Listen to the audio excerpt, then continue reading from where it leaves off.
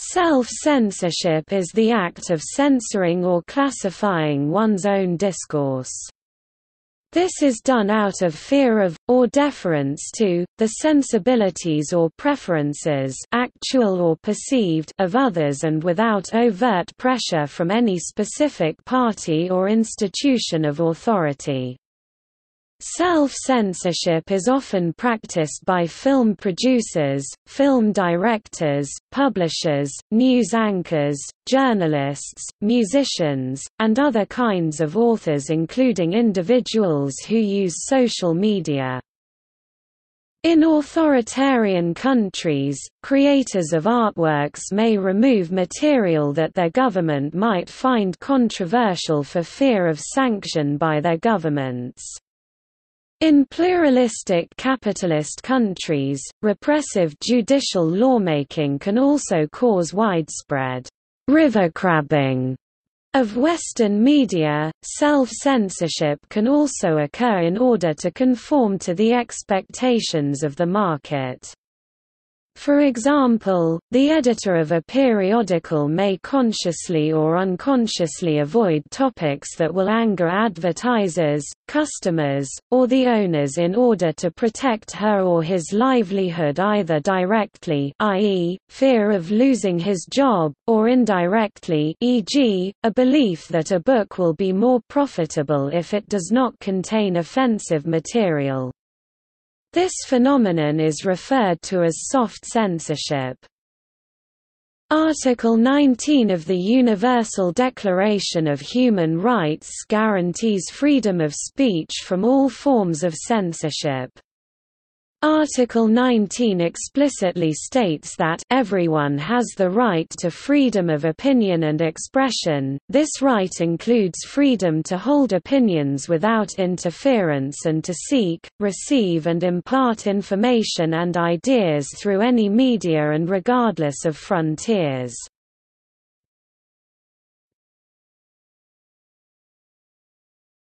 Topic: Freedom of expression. People often communicate to affirm one's identity and sense of belonging. People may express their opinions or withhold their opinions due to the fear of exclusion or unpopularity. Shared social norms and beliefs create a sense of belonging, but they can also create a suppression of expression in order to comply or belong. People may adjust their beliefs or opinions to go along with the majority attitude. There are different factors that contribute to self-censorship such as gender, age, education, political interests and media exposure. For some, the reason for their change in beliefs and opinions are rooted in fear of isolation and exclusion.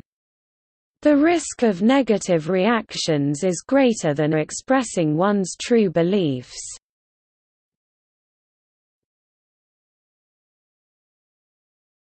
Topic: Journalism. Journalists often censor themselves due to threats against them or their interests from another party, editorial instructions from their supervisor, perceived conflicts of interest with a media organization's economic sponsors, advertisers or shareholders, etc. Self-censorship occurs when journalists deliberately manipulate their expression out of fear of, or deference to, the sensibilities or preferences actual or perceived of others and without overt pressure from any specific party or institution of authority. Self-censorship of journalists is most pervasive in societies where governments have official media censorship policies and where journalists will be jailed, fined, or simply lose their job if they do not follow the censorship rules. Organizations such as Media Matters for America, Fairness and Accuracy in Reporting, Democracy Now!, and the American Civil Liberties Union have raised concerns about news broadcasting stations, particularly Fox News, censoring their own content to be less controversial when reporting on certain types of issues such as the War on Terror. In their book Manufacturing Consent 1988, Noam Chomsky and Edward Herman argue that corporate ownership of news media very strongly encourages systematic self-censorship owing to market forces. In this argument, even with supposedly liberal media, bias and often unconscious self-censorship is evident in the selection and omission of news stories, and the framing of acceptable discussion, in line with the interests of the corporations owning those media. The journalists have actively sought censorship advice from military authorities in order to prevent the inadvertent revelation of military secrets. In 2009, The New York Times succeeded in suppressing news of a reporter's abduction by militants in Afghanistan for 7 months until his escape from captivity in order to reduce danger to the reporter and other hostages. Journalists have sometimes self-censored publications of news stories out of concern for the safety of people involved. Jean Pelletier, the Washington, D.C. correspondent for the Montreal La Presse newspaper, uncovered a covert attempt by the Canadian government to smuggle U.S. diplomats out of Iran during the Iranian hostage crisis before the Canadian caper had reached its conclusion.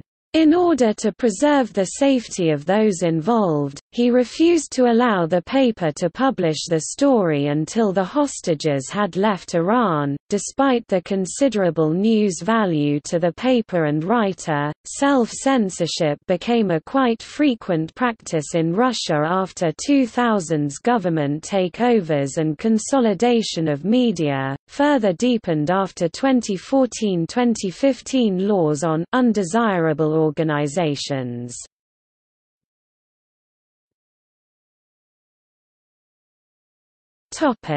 Europe. As for Europe, threats to media freedom have shown a significant increase in recent years. Journalists and whistleblowers have experienced physical and psychological intimidation and threats. Self-censorship is one of the major consequences of such circumstances. A study published in 2017 by the Council of Europe found that in the period 2014 to 2016 that 40% of journalists involved in the survey experienced some kind of unwarranted interference, in particular psychological violence, including slandering and smear campaigning, cyberbullying. Other forms of unwarranted interference include intimidation by interest groups, threats with force, intimidation by political groups, targeted surveillance, intimidation by the police, etc. In terms of geography, cases of physical assault were more common in the South Caucasus, followed by Turkey, but were present in Oath region as well.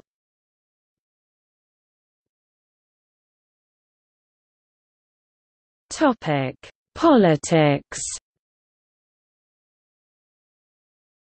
James Gomez writes about this phenomenon in his book Self-censorship, Singapore's Shame. He argues that citizens and foreigners in Singapore practice self-censorship that results in the censorship of others when it comes to political matters.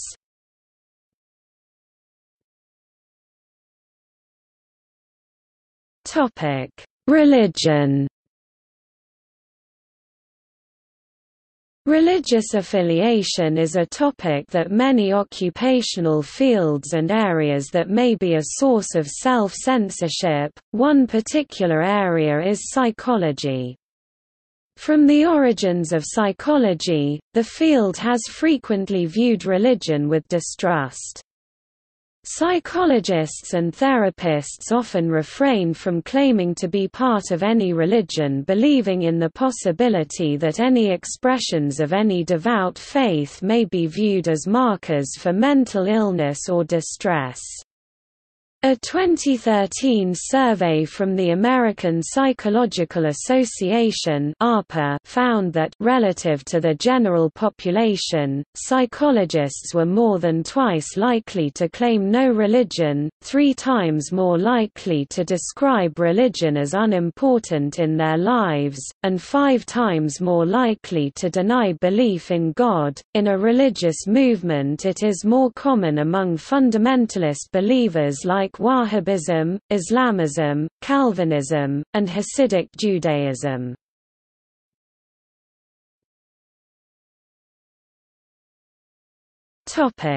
Science. Self-censorship in scientific publications that have been criticized as politically motivated include scientists under the Third Reich withholding findings that disagreed with the commonly held beliefs in differences between races, or the refusal of these scientists under Hitler to support general relativity, which got the reputation as Jewish science. More recently, certain scientists have withheld their findings related to climate changes caused by pollution and to endangered species. Professor Heinz Klatt argues that hate laws, speech codes, cowardice, and political correctness have resulted in an intellectually repressive atmosphere in modern-day academic circles, with widespread self-censorship on topics like homosexuality, learning disabilities, Islam, and genetic differences between human races and sexes.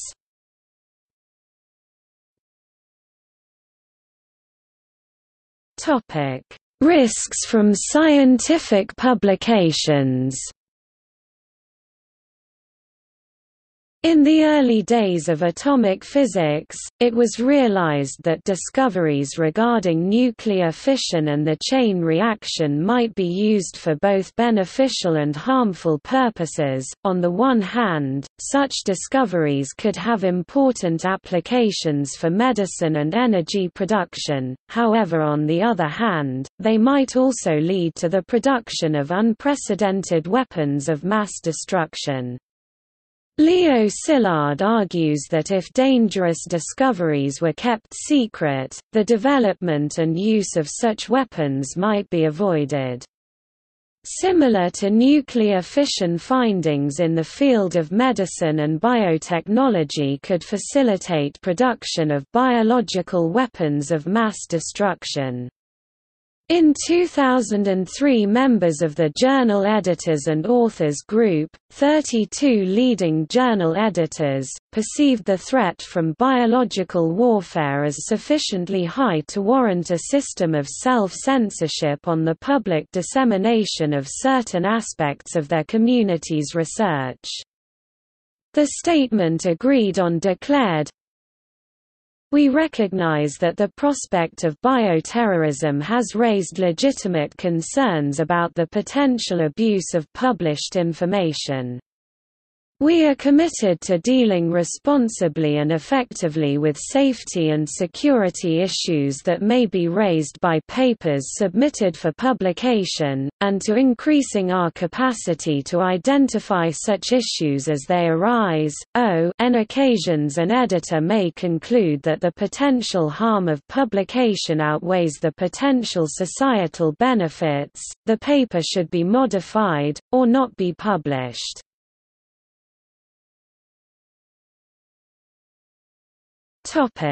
Taste and decency. Taste and decency are other areas in which questions are often raised regarding self-censorship.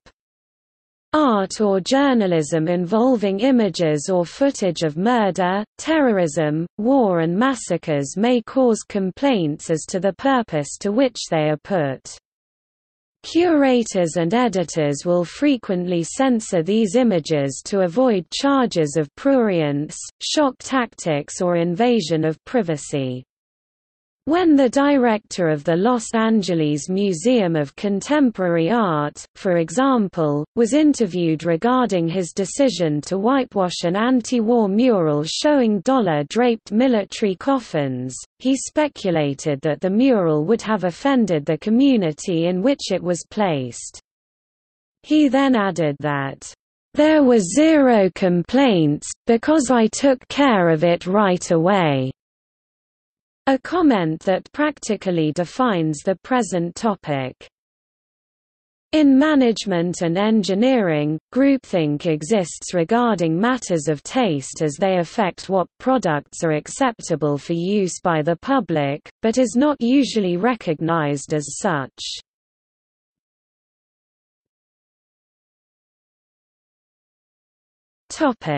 Online resources.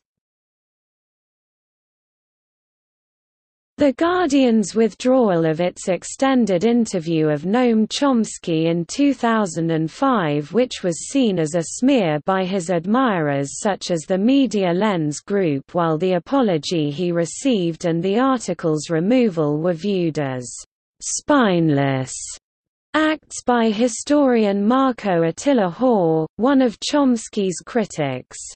Another such incident would be the deletion of a December 21, 2006 op-ed piece in the New York Sun which had been written by British journalist Daniel Johnson.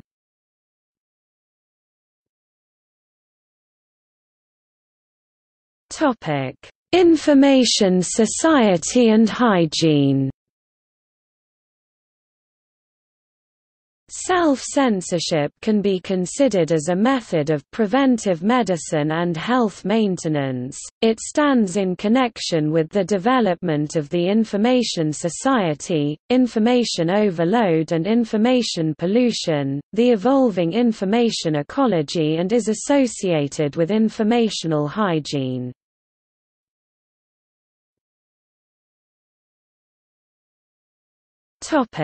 See also: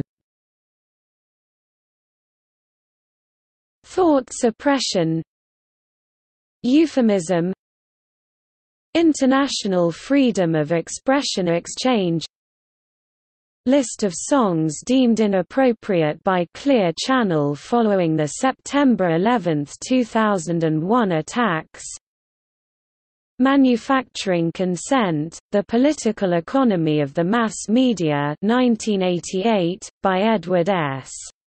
Herman and Noam Chomsky, Newspeak, Ob-Marker, Overton Window, Opinion Corridor, Hawthorne Effect, Media Bias, Political Correctness.